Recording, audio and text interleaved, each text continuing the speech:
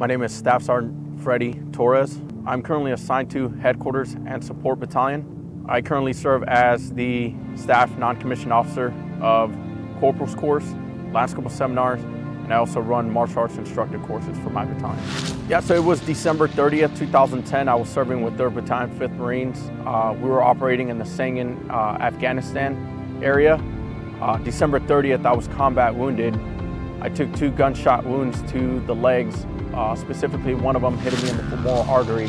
And after recovery, I bring that back to the courses and I share that with the students at the end of the culminating event. And I bring that to them and shed light to how they're gonna face challenges and how to face adversity and their own battles they're gonna go through.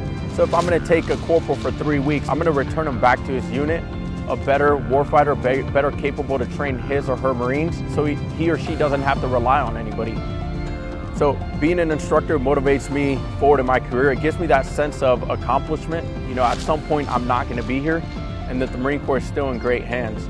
I see it through these students every single month, every single quarter. We have a bunch of great NCOs with the Lance Cpl seminars. They're motivated, they're passionate about learning, and I know the Marine Corps is gonna be in good hands at some point when I take this uniform off.